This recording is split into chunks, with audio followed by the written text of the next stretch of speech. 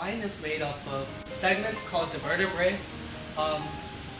with other segments called vertebral discs in between.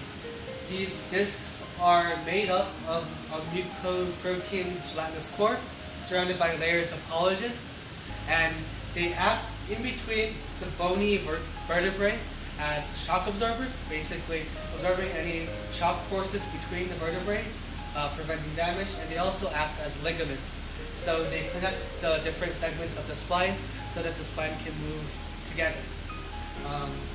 And thousands of people in the United States every year are affected by issues with their discs, such as herniated discs, in which the collagen layers are ruptured and then the core leaks out, or slip discs, in which the disc slips out from in between the vertebrae.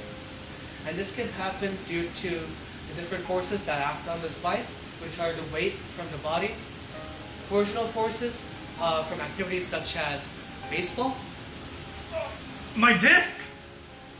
or bending forces, such as when you're slouching in a chair. Oh, I think it slipped. So in this video, we're going to analyze some of these forces to see what sorts of materials we need to use in order to create replacements or implants for these discs. Okay. So in order to solve our problem, we want to model it as a linearized, thin-walled cylinder under pressure, extension, and torsion at the same time.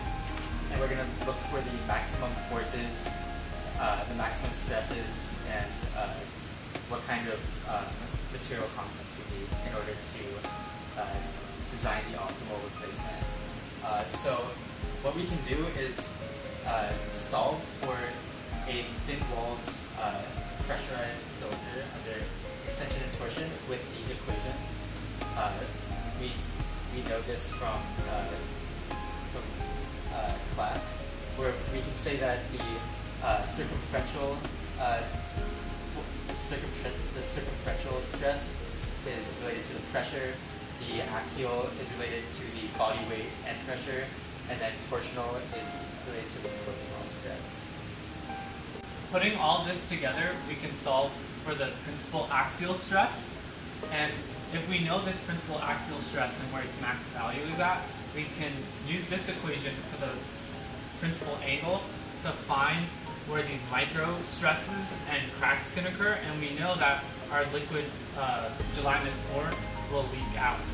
And so putting all that together, we can actually solve for the Young's modulus, and then from the Young's modulus, we can take these parameters that we solved for, such as pressure and weight, and make different types of disc replacements for different types of people, such as young people and old people, who will have different pressures in their spine, different lengths, and different weights.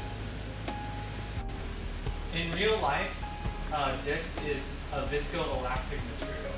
And in our model, we modeled the disc as elastic. So that may have some downstream consequences in terms of mechanotransduction and generation of tissue. Currently in the literature, people are using finite element analysis. So in the future, we seek to improve our model by using finite element analysis. And to conclude, our model is a good simplification, but it definitely can be improved, and we hope to do that in the coming months.